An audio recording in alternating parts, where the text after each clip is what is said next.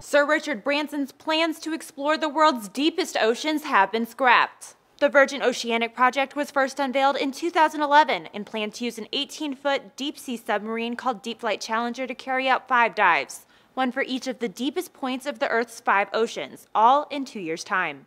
Branson said he intended to pilot the second dive to the Puerto Rico Trench in the Atlantic Ocean himself.